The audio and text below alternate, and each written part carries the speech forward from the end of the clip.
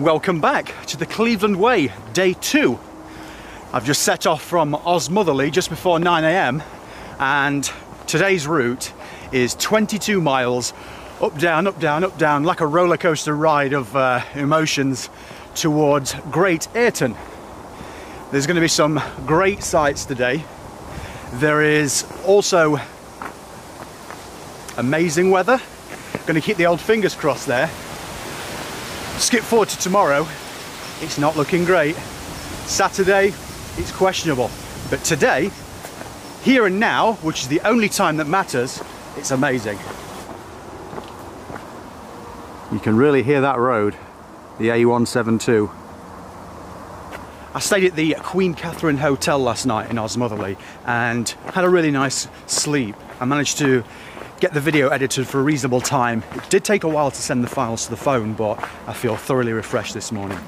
Lisa's meeting me this evening at Great Ayton, and we've got an Airbnb booked for the next few nights. She's going to base herself there while she's working, and she's going to join me at the weekend. See if I can get through this gate. I am conscious that yesterday on the video I waffled on a little bit. Oh, it was quite a long one in the end, so I'm going to try and be as brief as possible today and try not to string things out too much. First muddy section of the day.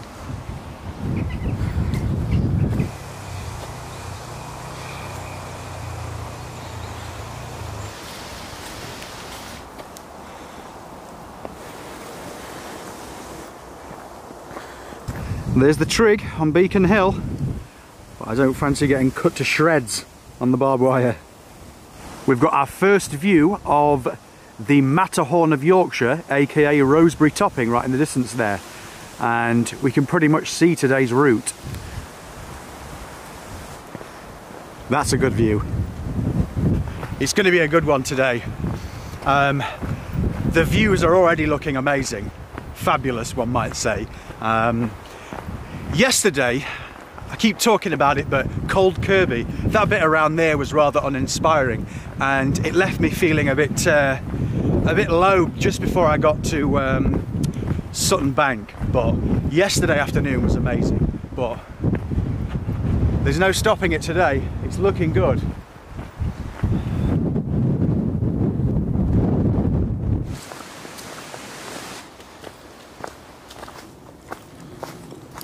We've come off the moors now and we've descended down into the forest, and we're nearing the village of Huthwaite Green. It's turned into quite a nice wander today. As I was saying, the weather's beautiful.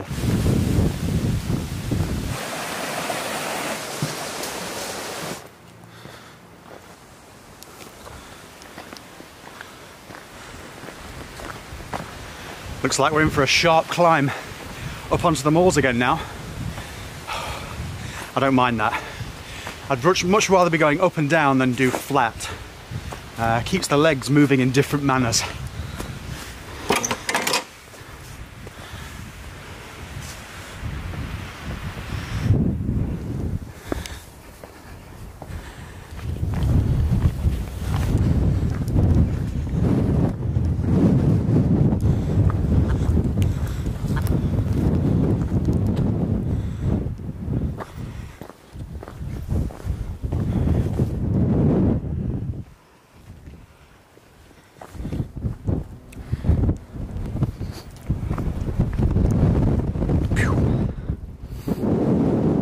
At a very windy Carlton Bank. There's a nice icy breeze which is keeping the temperature down.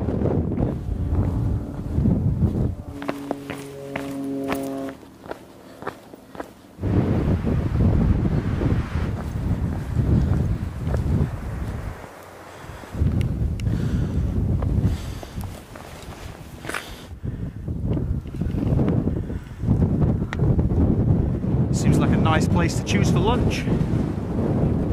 Just gone 12 and the day's going well. I'm really enjoying this. Just taking it all in. On a clearer day apparently we can see Crossfell and Great Shunnerfell over towards the northwest.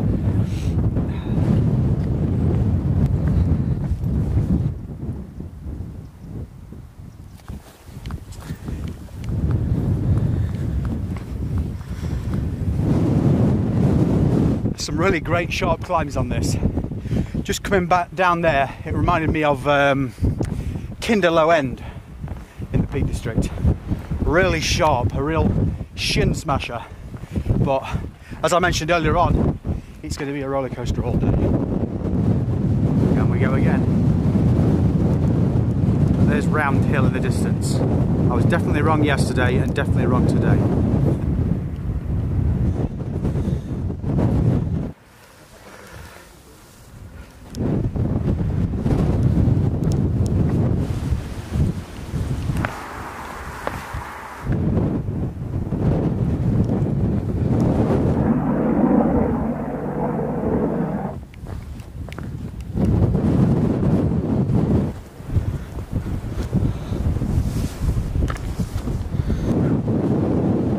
Welcome to a very windy Round Hill, the highest point in the North York Moors National Park. Okay, so we're about 13 miles in now, it's about 2:30, so we've still got a good 3.5, 4 hours worth of daylight.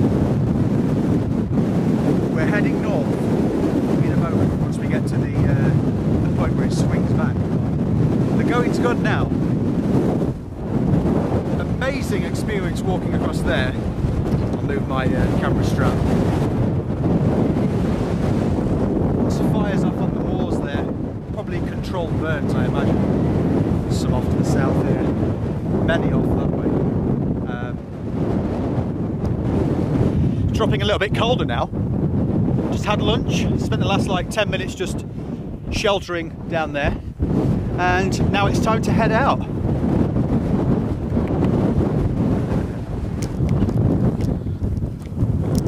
Back on the trail.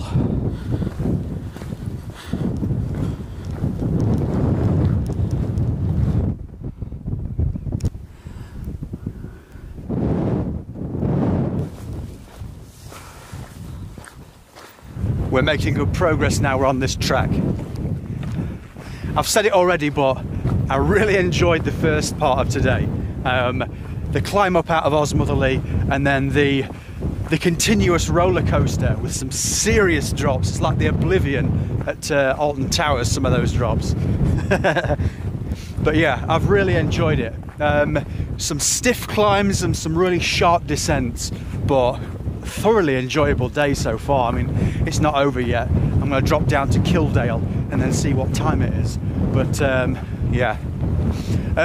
Someone mentioned, I think probably on social media somewhere, when I mentioned that I was going to do this, and they said that the Cleveland Way is an amazing walk and it packs a punch in such a short space of time, and today I can testify that it definitely does.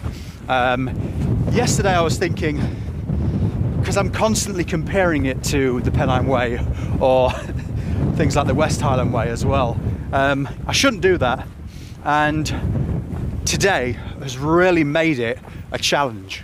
That was really good, it really was.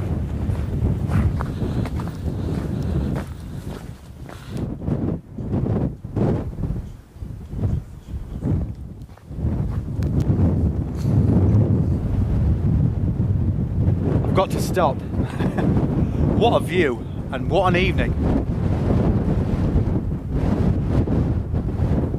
Absolutely amazing. Just been speaking to Lisa.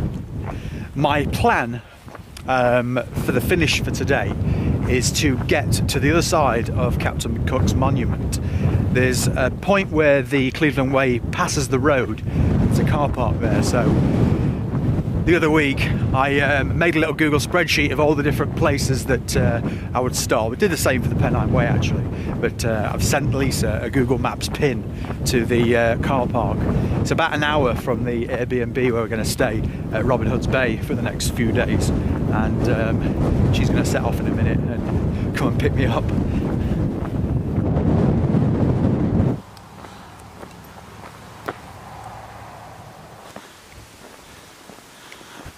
We're climbing out of Kildale, going past Bankside Farm, and it's been a big day today.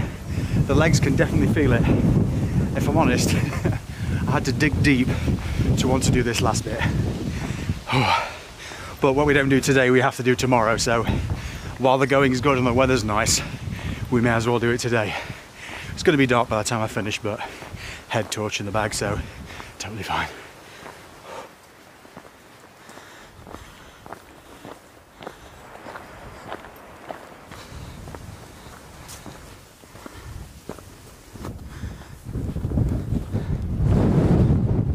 And here we are, the Captain James Cook Monument. What a day, honestly. Cleveland Way, I take my hat off to you. Amazing, absolutely amazing.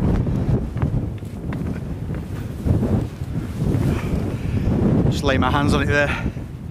Been wanting to come here for quite a while actually. Having been born in Australia, the story of Captain James Cook is one that I've been interested in over the years.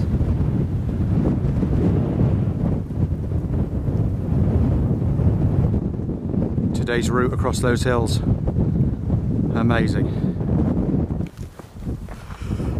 Look at that though, look at that view at this time, just after golden hour of the Matterhorn of Yorkshire, the Yorkshire Matterhorn, aka Rosebery Topping.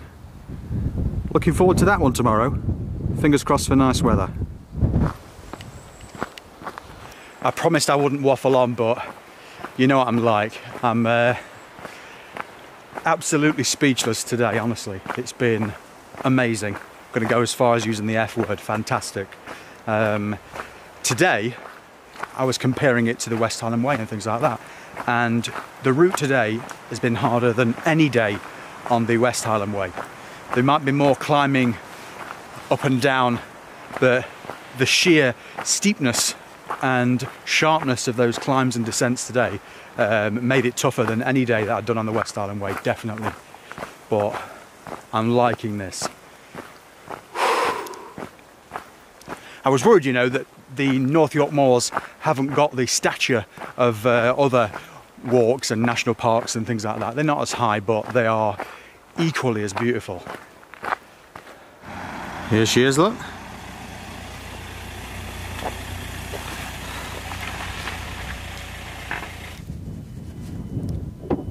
How do? Hello. You alright? Good to see you. How are you doing? I'm alright. 23.1 miles. How are you? I'm alright. Just spent about 4 hours in the car today. I have, yeah. Shall we eat? Yes, please. Yes, let's eat. Yes. Okay, so I'll leave it there for now. 23.1 miles through some fantastic scenery. I'm going to restart here tomorrow, but for now we're going to get food and we're going to go back to the Airbnb and I'm going to get a shower. Okay, right, I'll speak to you all again tomorrow. It's bye from me. Bye.